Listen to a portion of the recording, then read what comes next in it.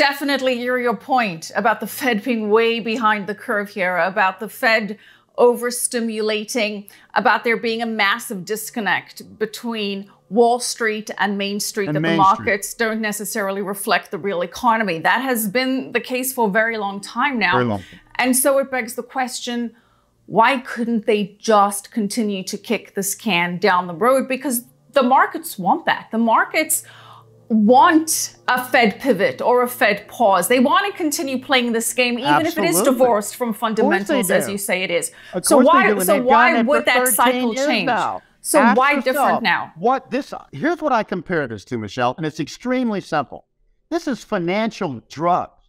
If I could be the most depressed in my whole life, my dog died, I lost my wife, and da-da-da-da-da-da-da. Can I feel good in a moment?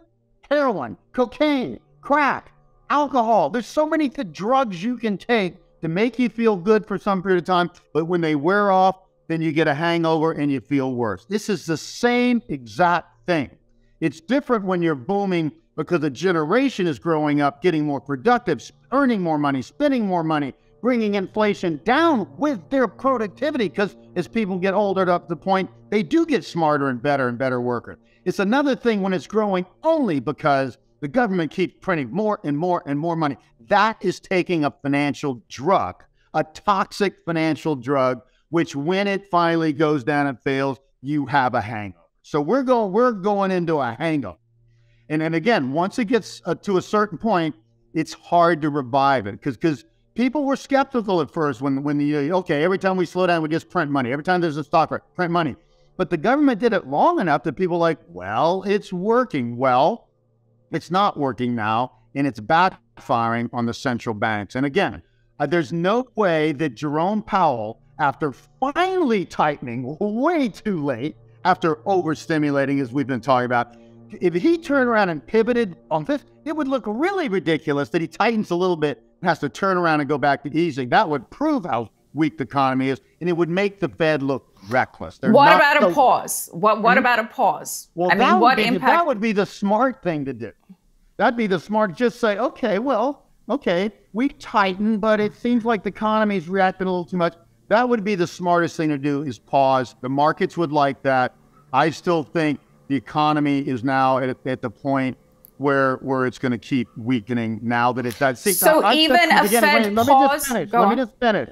It's not tightening. This economy has been going only on escalating stimulus. You don't have to tighten to end this bubble. All you have to do is stop feeding the bubble. So even if they pause, we're not going to go back to normal. The stock market's going to be on the weak side, but a pause would be the smartest policy right now, because coming back from tightening and going to easing would really look really bad for the Fed.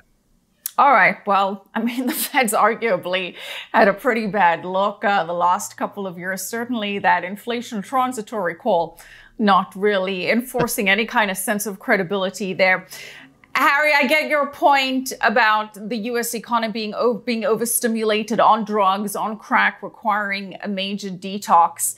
And you've long said that recessions are not necessarily a bad thing because they're the best thing. Recessions are more important than booms. I was a turnaround management early in my career. I went from Bain & Company turning around Fortune 100 companies to doing the same thing with new ventures in California. It is only in crises that people really innovate.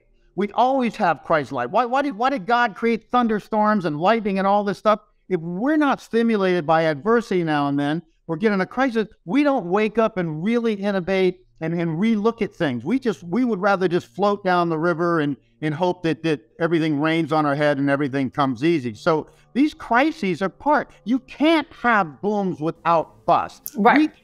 We cannot be awake without sleeping to restore. So this is just a natural cycle. We have now taken an economy that has boomed so long, it needs a rest.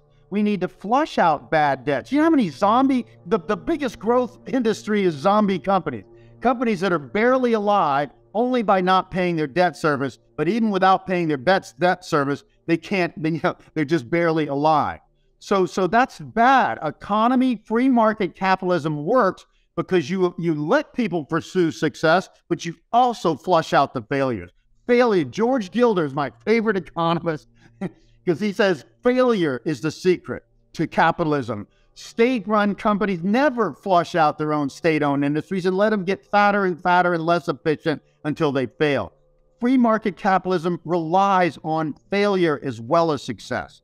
So we're not allowing the failure, and we haven't since 2008.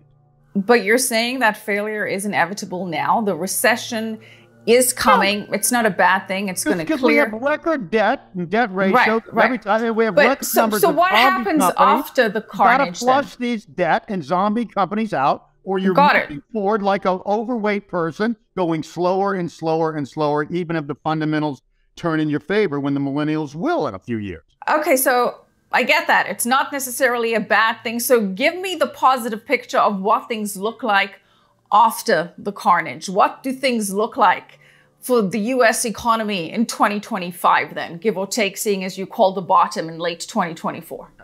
Okay, so what happens, and this is already set in the cards, we just need to clear the decks to optimize. The millennial generation has their spending wave, like the baby boomers did from 83 to 2007, the Bob Hope generation before them, 42 to 1968. Well, this generation is shorter and smaller relatively. Their boom is 2025 through 2037. So we will go in the US into another boom. Now, of course, who's going to be booming more than us, who has many more people and many more younger people? It's all of Asia, okay? Not Japan, not China. China already is peaking in their demographics currently right now, actually already, and will continue. China's going to go, now listen to this, by 2100 from 4.2, I'm sorry, from 1.4 billion people down to 770 million. Okay, they're going to lose hundreds of millions of people. They're going to be the first emerging country to peak in demographic trends and go down, down, down. Developed countries all peaked decades ago, and one after another has been slowing down. But China's going to slow down more than any country in history. So again, this is another. So we come out of this. China's not going to lead coming out of this like they did. It's going to be Southeast Asia and all those countries. And India is the next super large country that can urbanize and grow at 1% a year, you know, urbanization and go up. So it's going to be the U.S. will do best in that boom I'm talking about than Europe, because we have stronger demographics, even though they're weakening.